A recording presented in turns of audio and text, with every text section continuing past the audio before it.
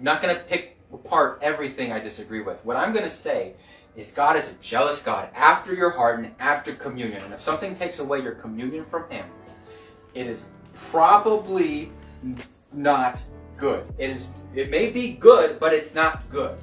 You hear what I'm saying? It's not the ultimate good. And so you're picking a lesser good versus a heavier good.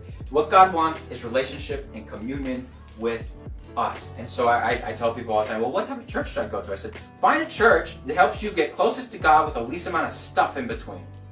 They're going to help you, come beside you so you get close to God, not going to add stuff. And you have to constantly check yourself and check where you are and say, am I getting closer to God? And all these things. And then reassess.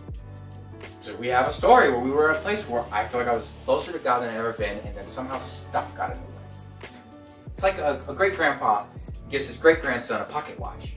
He says, hey, this is a really nice pocket watch, but just so you know, sometimes in the morning it gets off a little bit, sometimes it's ahead, sometimes it's slow. So every morning, take that pocket watch and go to the church tower, figure out what time it is, and reset that watch. If we're not doing it throughout the day, we should be resetting our internal watch to watch Him always.